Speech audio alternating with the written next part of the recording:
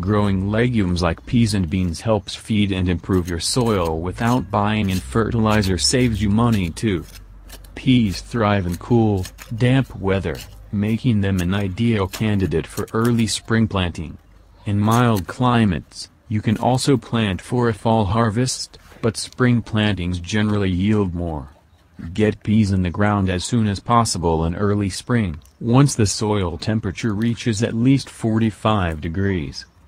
When the pea seedlings are at least 4 inches tall, or long for dwarf varieties, get them ready to go out into the garden. Choose a spot in full sunlight, with moist soil that can drain well. Dig planting holes with a trowel as deep as the seedling root system. Place the plant into the hole and fill it with the soil, lightly pressing the dirt down.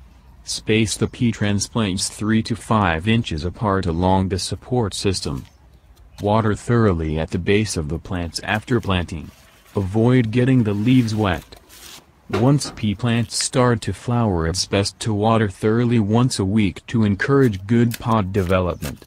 You can reduce water loss by applying a thick mulch of well-rotted manure or compost to lock moisture into the soil.